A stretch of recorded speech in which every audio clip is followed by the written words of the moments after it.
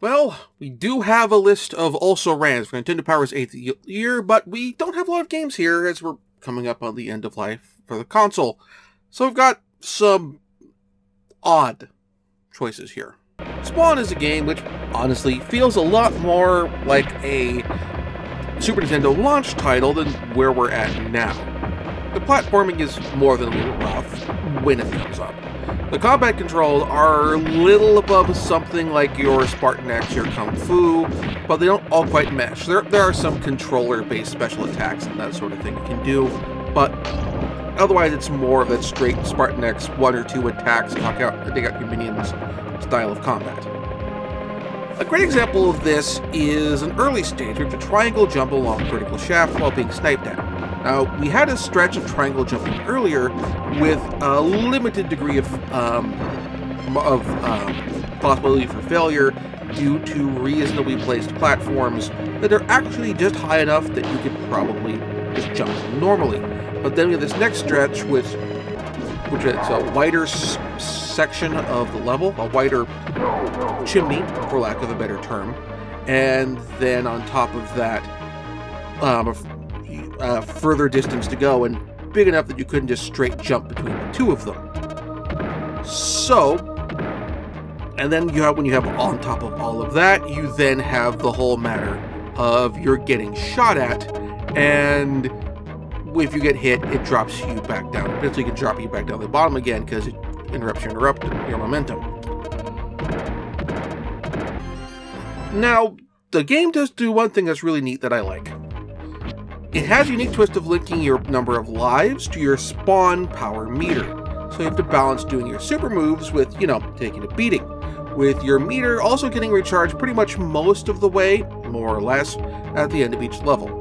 It makes for a very different twist in your conventional live structure. Again, this game isn't perfect, but I do like to see games trying new spins on these concepts. Now, War 2410 is a rough title to play. Partly because its presentation is very basic. It's like at your, Advanced Wars level, but with less mechanical stuff for like healing up units and improvements and that sort of thing. And it's not helped by the fact that the game basically mashes the troop reset button between missions, so there's no real incentive for skillful play. Keeping troops alive will get you a better rating, but it's not going to get you those troops in the next mission. It's not going to level up those troops' combat experience. You don't get veteran units or anything like that. So besides that, the story for this game is so bare bones as to add further frustration. At this point, we've had Warcraft, which, yes, it does also generally mash the reset button between missions, but give you information for what was the motivation between the battles, and you had a story that kept you interested. Same with Doom. And coming up around in the not-too-distant future from this is Command & Conquer, which also does this and has very interestingly fleshed out characters like, Kane. War 2410? Nothing. On a better note, gameplay-wise, we have Tecmo Super Bowl 3, which is a very great continuation of the series. I'll admit I'm not great at this game in particular, but it feels more polished compared to the earlier games. It's got an ability to quickly, well, not quickly, but to switch between different receivers by toggling between them using 2 of the face buttons. Though it's not quite at the pass plus button level of the Madden games, which made picking your receiver even faster. This is actually something of a minor bummer, because the game doesn't use the shoulder buttons at all, which I would have liked to have the ability to use that in the game, whether as a button you could press for sprinting, or for trying to juke your way past opponents, or again, as the setting up the wind up for pass, where like you press the button, and you the shoulder button, then you press another face button in conjunction with your receiver, something like that. Now, if you've been reading some of my written game reviews on my blog in the not too distant past, like within this same month or previous month, as you're watching this video, you will know that I hate being forced to drive in first person in games the majority of the times it comes up. Hated it in Cyberpunk 2077. I hated it in Far Cry 4, I hate it. It is anti-fun.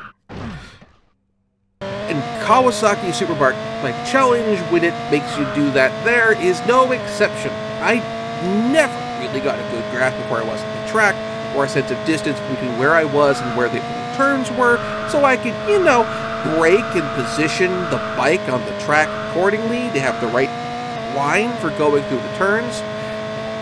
And this is before getting into, you know, encountering other racers on the track. It makes for a game that is a bloody obnoxious mess to play. Like, modern games, for all their faults with how they handle first-person games, it's also in a 3D actual environment as opposed to through scaling sprites. So there are certain things that it could potentially do better at giving you that 3D driving experience. And also, being if I were to do this in VR, it would probably fix a bunch of that as well if I didn't get motion sick from VR. But again, this is a 16-bit console. These are all sprites.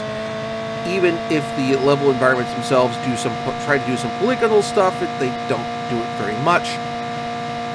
It all makes for a game that's bloody obnoxious and is a mess to play. It's a bummer because one of my favorite genres is the racing game. So when you make a racing game that is that I hate to play, you make me sad. You make me sad, Kawasaki Superbike Challenge. Why you gotta do that to me? Why you gotta make me sad?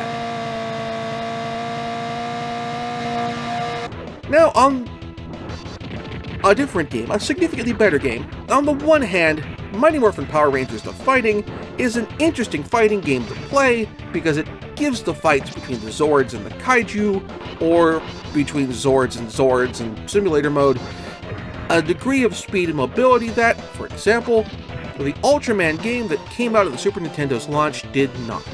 Which matters considering that, well, if you watch Ultraman on like Tubi or you bought the Blu-rays or what have you, you know Ultraman's a very agile fighter. And if you look at the various Ultra series as time has gone on, and you see an evolution in the fighting style to becoming more and more agile, more and more quick-moving as, you know, costume technology has advanced. It's all doubly so if you contrast the Ultra Brothers with, you know, the Big G. And I like that this game gives that degree of agility, even if it's not even if it's not Ultraman, with Power Rangers, and the Zords tend to be a little more limited in their mobility due to the design of the costumes.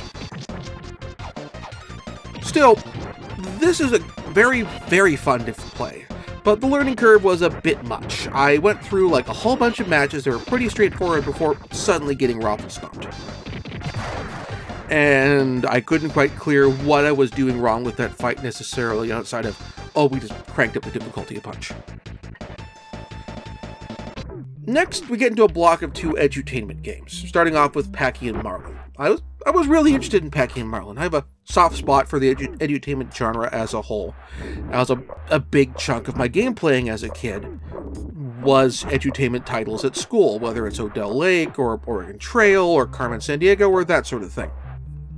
And also, actually, because as someone who has a diabetic parent, and the parent had diabetes when I was a kid, a game about learning to manage diabetes is actually caught my interest a little bit.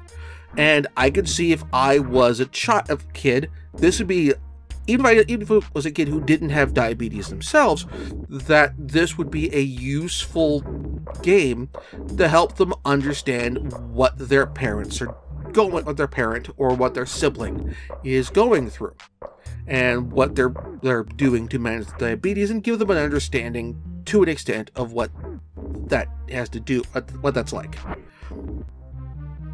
If the game was fun to play, that's the big if here, is the game has to be fun. And unfortunately, this is an awkward, undirected Amiga-style collectathon. There are so many good edutainment games from the late 80s and early into mid-90s that a game like this one becomes such a disappointment. Now, admittedly, some of the better ones tended to be based a lot more in the STEM fields in math, like math-related games, math munchers, or number munchers, and that sort of stuff. So I can see to a certain extent that, okay, the things that, you know, the people who design the games are into, when they develop games meant to teach those things, they tend to have a certain degree of improvement. I get that, but still, it feels like this should have been better. If this game was better, it would be accomplish its mission much more. And I think it's an important mission to have accomplished. And I hope that somebody tries to do a good edutainment game about diabetes in the future, if they haven't done so already. And then there's the other title that we have, Bronchi, the Brontosaurus, from the same publisher, in the same series, about asthma. And this is just a horribly badly designed platformer, and it doesn't do any of the steps that Packy and Marlin does to try and communicate information about diabetes. And it's like, this is like a wisdom tree level bad platformer. But this game wouldn't have gotten any coverage or discussion in Nintendo Power at all if it wasn't edutainment. If it wasn't trying to educate people on health issues, on important health issues, in spite of utterly missing the mark. We wrap up with the Super Nintendo and Game Boy versions of Foreman for Real, a boxing game with the license of George Foreman, who at this point was a multi-time world heavyweight champion. He was, I recall correctly, the champion when he went into the fight with Ali, the Rumble in the Jungle. I could be wrong on this. And had regained the championship since then.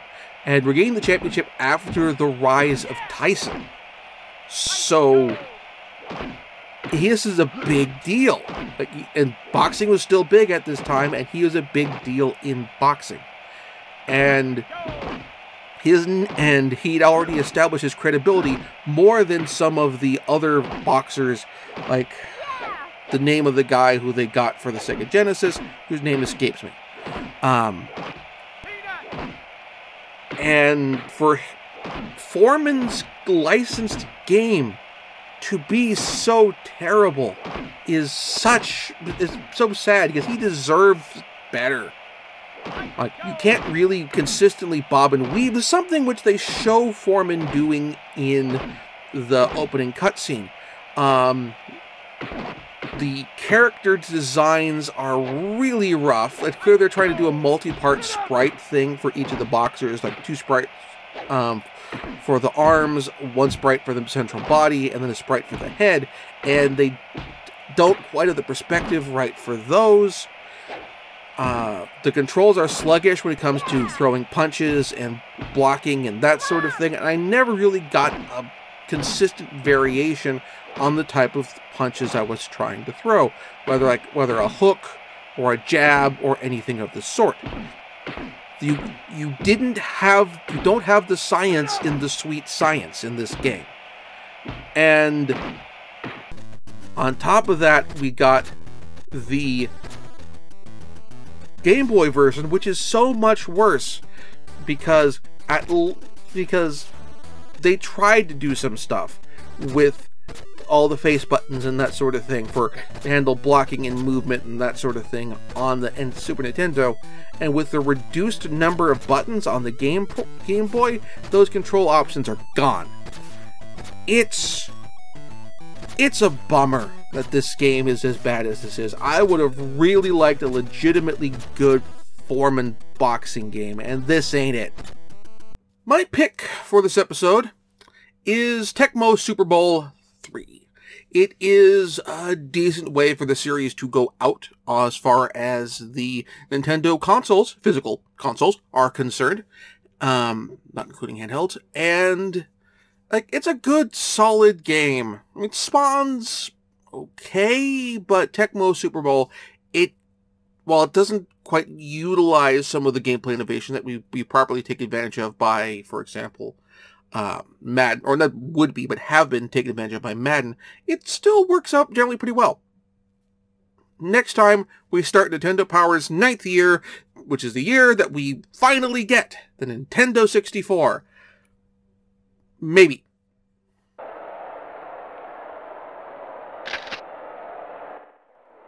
Ready, set, put.